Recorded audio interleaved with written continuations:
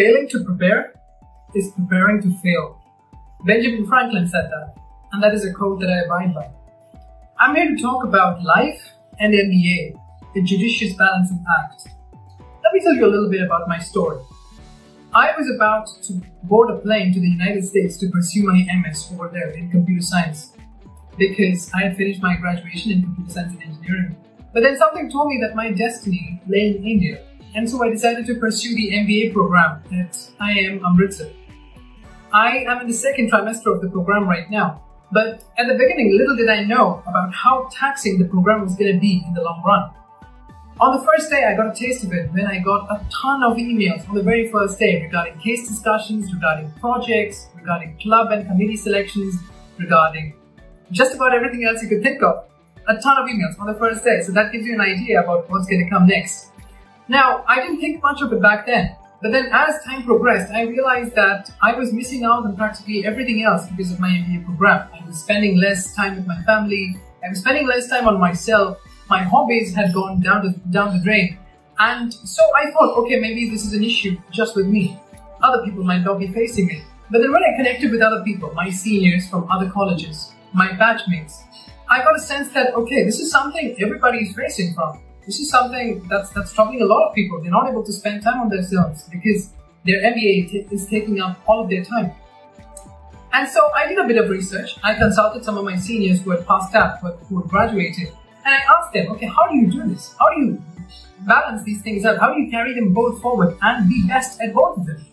And so I did some research on the internet too, and so I made your job easier.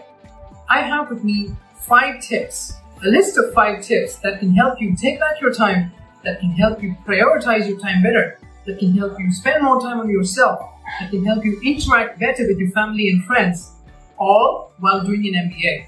Sounds too good to be true? Not really. Let's get to it. Number 1 item on the list is time management. Now think about what would happen if we were to prioritize the tasks that we have to do on an everyday basis.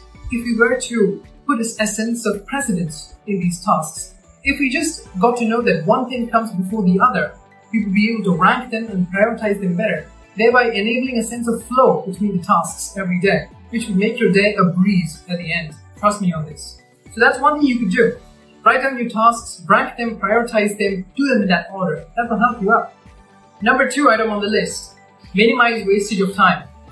Now, when you're doing a program as rigorous as an MBA, it's obvious that you'll have to make a lot of sacrifices along the way. If there are a bunch of things that you need not do during the daytime, push them to the weekend. If it's something pleasurable, delay the pleasure. If it's your favorite season of your favorite series that you want to watch, weekend. The game that you've always wanted to play, once again, the weekend. This will make sure that your time goes exactly where you want it to go, and it will help you out in the long run. You'll be amazed by the amount of time that you save at the end of each day because of this. Number 3 item on the list, dust up your hobby. Now, one thing this personally worked for me is that I used to sing, I used to write, I used to do a lot of workouts. Now, I noticed the decline in all of these activities as soon as my MBA program started.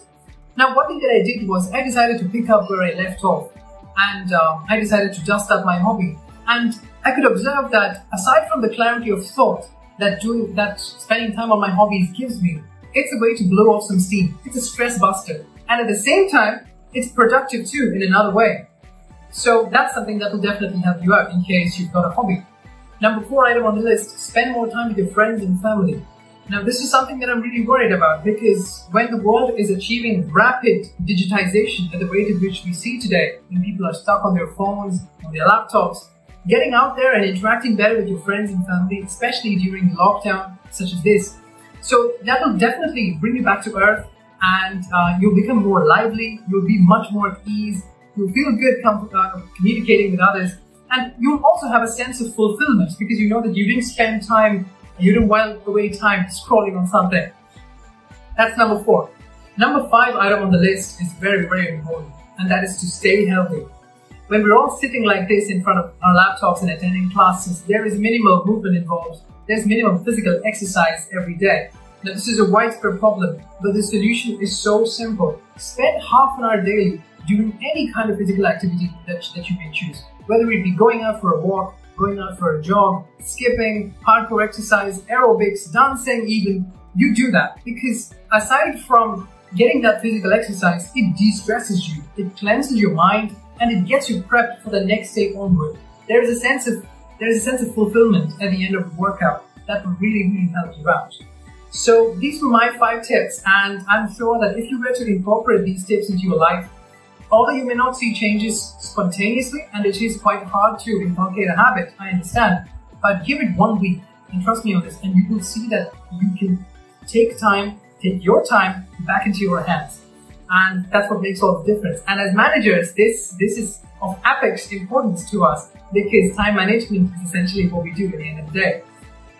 At the end, I would like to thank the team Vaani for giving me this opportunity to speak out to you all. It's been a wonderful opportunity to speak out on something that has really helped me out.